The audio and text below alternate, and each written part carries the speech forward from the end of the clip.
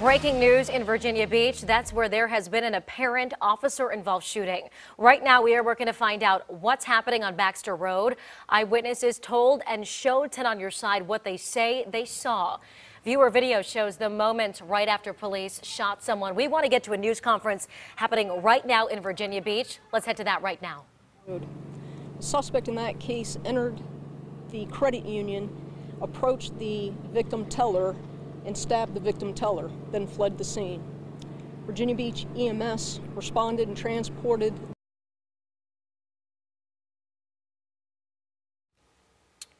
All right, it looks like that froze. That is a news conference, though, happening in Virginia Beach. That's Officer Tanya Pierce with the Virginia Beach Police Department. Now, what we do know right now is that the 4800 block of Baxter Road is closed. It should be closed, we are told, for several hours, that is. This is the area between Independence Boulevard and Princess Anne Road. Now, police are telling us that southbound traffic on Baxter is being turned around at Weller Road. Now, the exact nature of the incident is not known right now. But as I said before, unfortunately, I think we're getting back to that. Let's get back to that news conference right now. The suspect exited the vehicle and lunged at an officer with a weapon. One officer discharged their department firearm at the suspect. The suspect was transported to a local hospital with minor injuries. At this time, it is unknown if those injuries are related to the discharge of the officer's firearm. This is an active investigation. It's a three-pronged investigation from this point forward. It's members of the Office of the Commonwealth Attorney will investigate, members of the Department's Internal Affairs will investigate, as well as members of the Department's Homicide Unit will investigate. At this time, this is pretty much the only details we have right now. What kind of weapon did the suspect have? We're not releasing that detail right at this time. And just to recap, you said this started on Providence Road with a bank robbery. It was not a bank robbery, it was a stabbing. A stabbing. The suspect entered into the credit union, approached a teller and stabbed the teller and then fled the scene. Does the suspect know that victim at the bank? We don't have that information to release right now, and that would be part of the investigation, which we have. It's going to be several hours before this scene here clears up.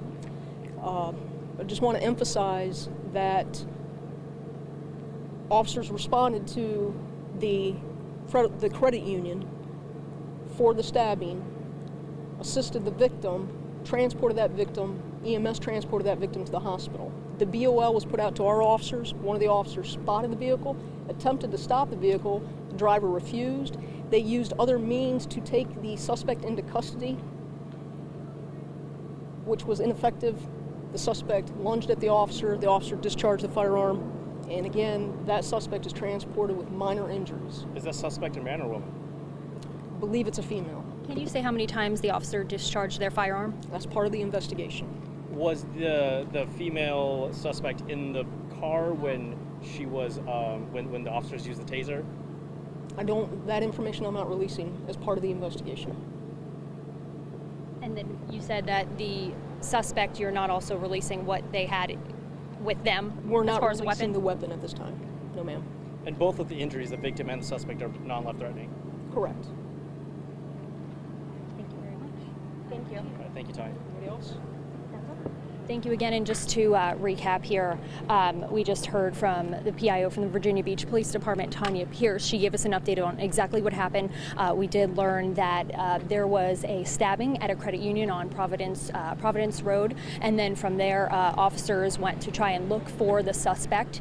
In that stabbing, they said that's where it led them to this scene here. Again, we heard from a neighbor who lives just across the street from where all of this happened. She said she heard what sounded like a car crash earlier, and then looked over her fence, and she said she saw officers sort of surrounding that black car that you see just down the road there, where officer vehicles are also surrounding it.